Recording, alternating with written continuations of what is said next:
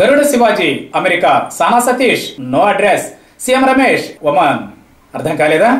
వీళ్ళెవరు ప్రస్తుతం ఇండియాలో లేరండి బాబు, అందరూ జంప్. ఒక పార్లమెంట్ సభ్యుడు, పిఎసి సభ్యుడు ఎందుకు సింగపూర్ వెళ్ళి అక్కడ నుంచి ఒమన్ వెళ్ళిపోయాడు? భయమా? సందేహమా? ఉణిక? భయంతో కూడిన సందేహం వల్ల కలిగిన ఉణిక?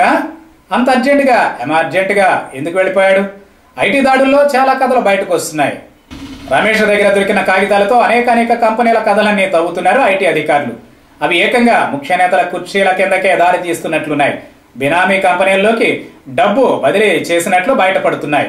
అసలు అది కాదు, సిబిఐ నుంచి అలోక్ వర్మ బ్యాచ్ ను గెంటేసిన తరువాత ఆయన ద్వారా పలు కేసుల్లో భాగవతాలు ఆడిన బ్యాచ్ అంతా ఇప్పుడు జంపట.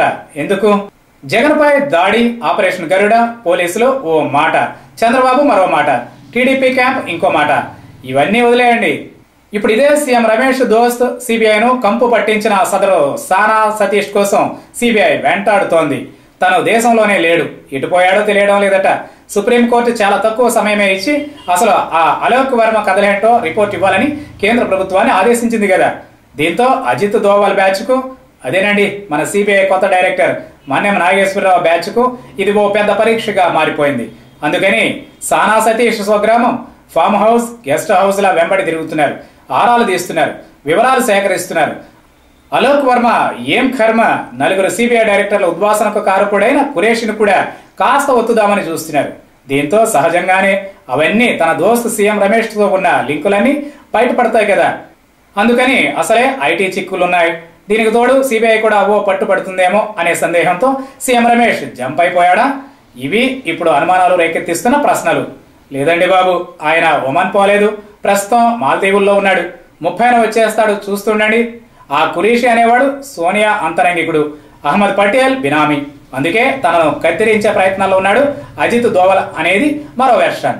నిజాలు బయటపడతాయేమో చూడాలిక. సాధారణంగా ఓ కీలకమైన పదవిలో ఉన్నవాడు ఎవరైనా సరే కేంద్ర దర్యాప్తు సంస్థల దాడుల్ని, ఆరాల్ని, నిఘాను, పరిశోధనను వ్యతిరేకించరు. మీ పని మీరు చేసుకోండి అంటారు. కానీ దానికి అర్జెంటుగా రాజకీయ రంగు పులిమి, అదంతా మోదీ కుట్ర, తన సర్కార్ను కూల్చే వ్యూహం, ఏపీ ప్రజలపై కక్ష, ఏపీ అభివృద్ధిని అడ్డుకునే ఎత్తుగడ అనే తిక్క వ్యాఖ్యలకు చంద్రబాబు దిగాడంటేనే ఎక్కడో ఏదో భారీగా తేడా కొట్టేసిందని అర్థం. ఏమేం బయటపడుతున్నాయి? అవునండి, మరో విషయం. టీవీ9 ఛానల్ ద్వారా టీడీపీ క్యాంప్ ప్రచారంలో పెట్టిన ఆపరేషన్ గరుడ, ఆ గరుడ పురాణం వినిపిస్తున్న టీడీపీ మనిషి సోకాల్డ్ సినిమా నటుడు శివాజీ కూడా ప్రస్తుతం కనిపించడం లేదు. తను అమెరికా జంప్ అంటున్నారు. జగన్ పై దాడి నేపథ్యంలో గరుడ ప్రవచనకర్తను కూడా తీసుకెళ్లి తొక్కుతారేమోనని భయపడ్డా? ఇది ఇప్పుడు చర్చ. అవును, విదేశాల వైపు పరుగులు తీసిన వారిలో ఇంకా ఎవరెవరున్నారు? కాస్త ఎప్పటికప్పుడు జనానికి చెప్పండర్రా.